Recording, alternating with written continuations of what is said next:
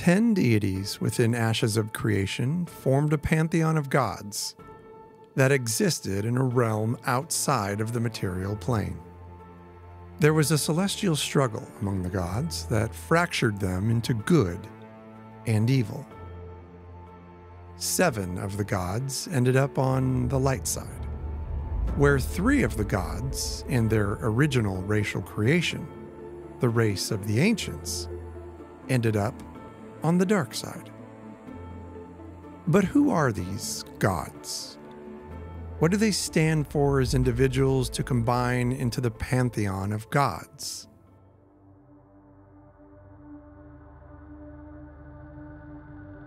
We know that the gods are beings of the essence, the metaphysical energy or life force that can be manipulated to create a power that nerds like us can identify as the magic of Vera. The gods are capable of reaching into the material plane through the souls of their divine beings. When it comes to the 7, the perceived good gods, we currently know of only 6. These gods represent the various aspects of the universe. There's the goddess of love, the goddess of fate, the god of hope, the goddess of time, and the god of truth. And last but certainly not least is the goddess of creation, who manifests as a phoenix and was the savior of a majority of the populace on Vera when the attack from the others and the ancients touched ground. The goddess of creation is the god who opened the portals to Sanctus, allowing many to escape the apocalypse that was destroying the planet. So this brings to the forefront of our questions another mystery. Who is the 7th god of the 7?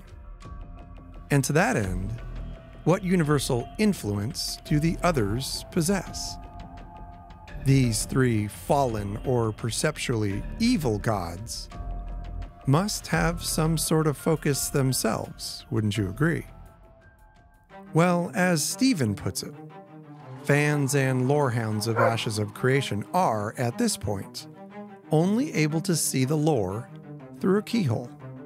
And there is much more to discover once we actually step foot on Vera's soil. But that doesn't mean that we can't speculate, right? So let's start with the others. The 3 disgraced gods who battled with the other 7 over teaching the secrets of the essence to the ancients. You'll recall the ancients were imbued with all of the best qualities of the gods and tasked with stewardship of all the gods' creation. Well, a great battle commenced when 7 of the gods discovered this malicious secret. A battle that resulted in the others and the ancients being banished into the void, where the essence was weakest. What possible aspects or qualities could the others have possessed? What were each of them known as? While dancing around in my crazy lore-forged mind, perhaps the others didn't start out evil or bad at all.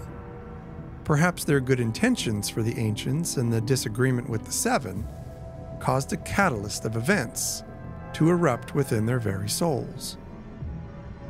Couldn't it be believable that before their fall to evil, these gods could have been embodiments of more balanced or even positive aspects, which would make their descent into malevolence all the more tragic and impactful? What are some possible examples of who the others were, as compared to what they became?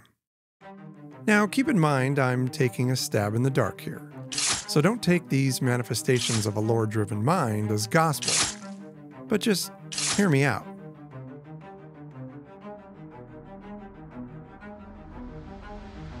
Let's take the first of the others, name unknown, Or they could perhaps have been known as the god of reflection when they were among the 10. A god of contemplation, insight, and restoration. Their realization that the 7 had betrayed them, and this sense of betrayal, transformed them into the embodiment of hopelessness. Their banishment to the void, the god of reflection, had become transformed into the god of despair. Or the second of the others, also name unknown, could have been known as the goddess of renewal, representing regeneration, transformation, and fertility. Her influence ensuring the fertility of the land and promoting growth and the flourishing of all living things. However, in her banishment to the depths of the void, the goddess of renewal was disillusioned and felt the unwillingness of the 7 to open the minds of the ancients to the will of the essence was a blatant disregard for the natural cycles of life and the universe. This goddess of renewal, through anger and betrayal, was transformed into the goddess of decay, twisting her purpose into one of relentless destruction. And the last of the others, perhaps once known as the god of order, symbolized the principles of stability, protection, and organization, maintaining the harmony and structure within the cosmos and among the civilization that they had helped create. But perhaps the void was capable of driving even the minds of a god mad, and the god of order was slowly transformed into an exploited, unbalanced being known as the god of ruin. His frustration and eventual despair over the perversion of order into chaos transformed him into a deity of ruin and destruction, seeking to obliterate the very structures he once upheld.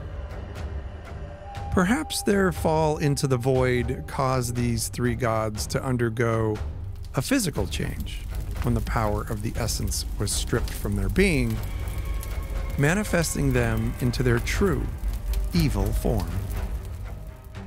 Yes, I'm fully aware that we're grasping at straws here, but it's kind of fun, don't you think? So let's have a bout of speculation into what we think the last of the 7 gods could represent. Why would the lore-tastic mind of Stephen Sharif keep this last god so secretive that he's never once uttered their name or their influence? Could we perhaps speculate that this final god is all-powerful and holds stewardship over all? Could this final unrevealed god be the grand designer, the divine overseer, or the overall source of divine power in the cosmos? The ultimate architect of the essence itself, holding power and ownership not only of the gods, light or evil, but the very being of every living soul within creation.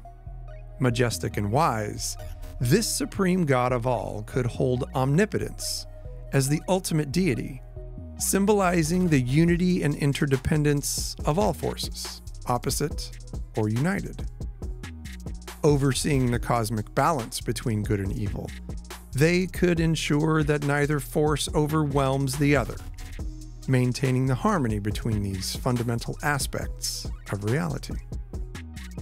They could be the ultimate authority, playing sides perhaps, demonstrating that light and darkness are but 2 sides of the same coin, and necessary for the overall function and balance of the universe. Again, mindful speculation to feed your fire. What do you think this god would be named? Let us know below in the comments, because we are intrigued. Regardless of which side of the coin your character will land, good or evil, we hope your journey in Vera will bring to light the questions that remain unanswered. We hope this speculative exploration into the lore of the gods has ignited a fire and perhaps your imagination and given you a new perspective on the grand design of the universe in which Vera resides. So until next time, may the balance of the cosmos guide you, and may the light and shadow within you find harmony. Safe travels, adventurers.